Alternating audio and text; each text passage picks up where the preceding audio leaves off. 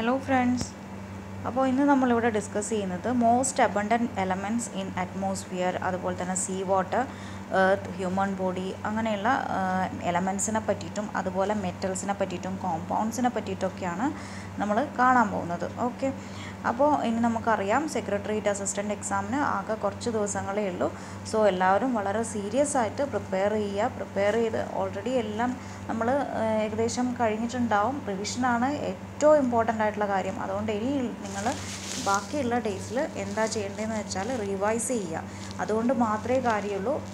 ഇതുവരെ പഠിച്ച പോർഷൻസ് വരെ അവിടെ ഇരിക്കട്ടെ. ബാക്കി ഇനി നിങ്ങൾ കഴിയുന്നതും റിവൈസ് ചെയ്യുക. അതുപോലെ തന്നെ ക്വസ്റ്റ്യൻ പേപ്പേഴ്സ്, അതാണ് ഏറ്റവും ഇമ്പോർട്ടൻ്റ് ആയിട്ടുള്ള കാര്യം. ക്വസ്റ്റ്യൻ പേപ്പർ ചെയ്ത് പ്രാക്ടീസ് ചെയ്യുക. അപ്പോൾ അതായിരിക്കണം ഇനിയുള്ള ദിവസങ്ങളിൽ. ഓക്കെ, അപ്പോൾ നമുക്ക് ക്ലാസ് സ്റ്റാർട്ട് ചെയ്യാം. അപ്പോൾ മോസ്റ്റ് അബണ്ടൻ്റ് ആയിട്ടുള്ള കുറച്ച് മെറ്റൽസിനെ പറ്റിയിട്ട് നമുക്ക് നോക്കാം. എലമെൻറ്റ്സ്, മെറ്റൽസ്, അങ്ങനെയുള്ള കാര്യങ്ങളെ പറ്റിയിട്ട് നമുക്ക് നോക്കാം. Most abundant metal in earth ക്രസ്റ്റിലുള്ള abundant metal ഏതാണെന്നാണ് first one. Earth ക്രസ്റ്റിലുള്ള abundant metal എന്ന് പറയുന്നത് അലുമിനിയമാണ്. അലുമിനിയം. എർത്ത് ക്രസ്റ്റിൽ ഏതാണ്? Aluminium. Most abundant metalloid in earth crust. അപ്പോൾ ഇത് മെറ്റലാണ്. മെറ്റലോയിഡ് എന്ന് പറയുന്നത് എർത്ത് ക്രസ്റ്റിലുള്ള മെറ്റലോയിഡ് സിലിക്കൺ ആണ്. മെറ്റലോയിഡ് എന്ന് പറയുന്നത് എന്താണ്? സിലിക്കൺ. മെറ്റലോയിഡും സിലിക്കണിനും ഒരു സാമ്യമുണ്ട്. Metalloid, silicon. അങ്ങനെ ഓർമ്മിക്കുക. എർത്ത് എന്ന് പറയുന്നത് മെറ്റലാണ്. എർത്ത് ക്രസ്റ്റിലുള്ള മോസ്റ്റ് അബണ്ടൻ്റ് മെറ്റൽ എന്ന് പറയുന്നത് അലുമിനിയമാണ്. ഇപ്പം തന്നെ പഠിച്ചു പോവുക. Aluminium, then metalloid, silicon. അപ്പോൾ അത്രയാണ് എർത്തിനെ പറ്റിയിട്ട് പറയുന്നത്.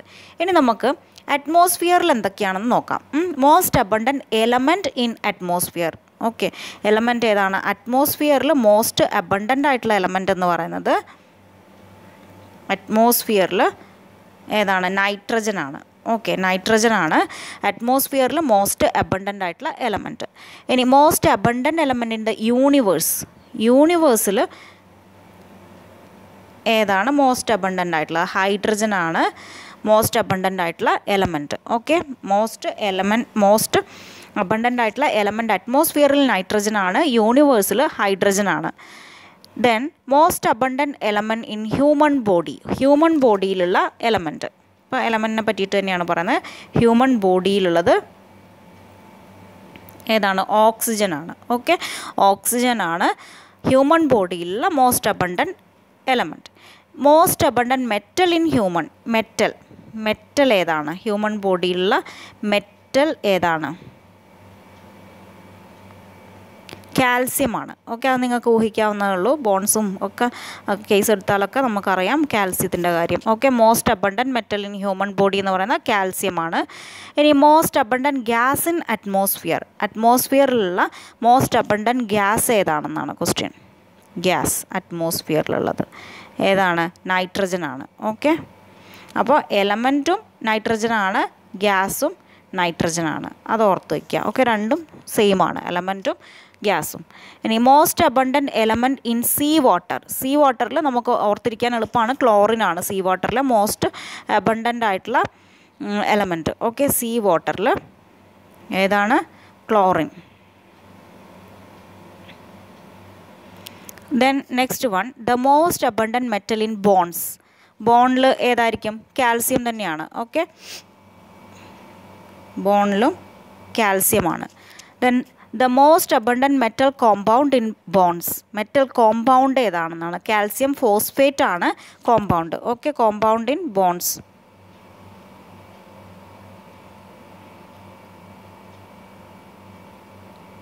Calcium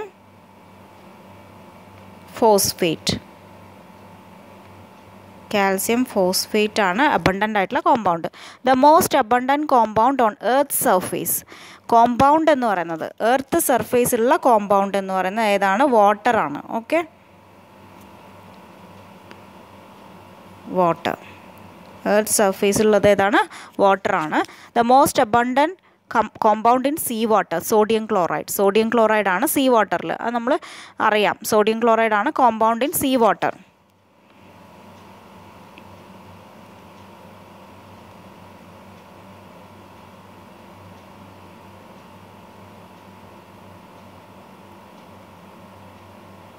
sodium chloride. Okay, NaCl.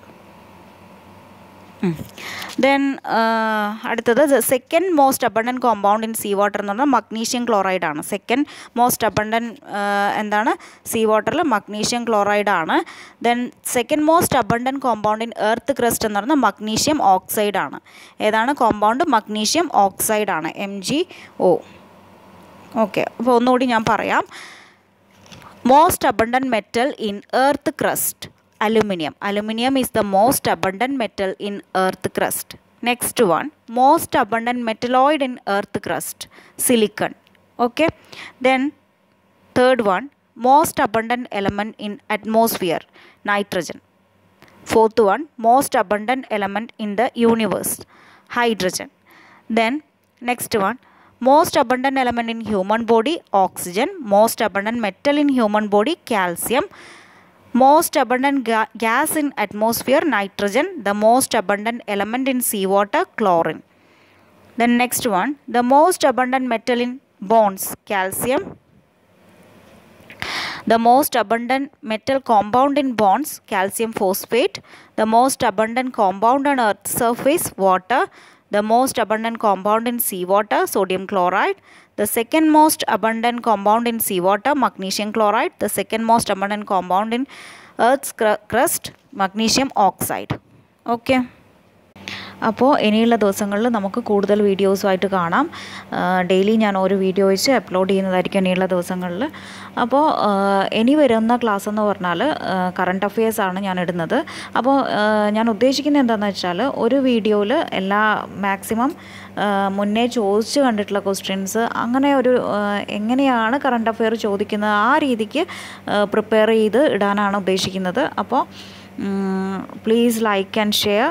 അതുപോലെ തന്നെ സബ്സ്ക്രൈബ് ചെയ്യാത്തവരുണ്ടെങ്കിൽ please subscribe. Okay, thank you, by.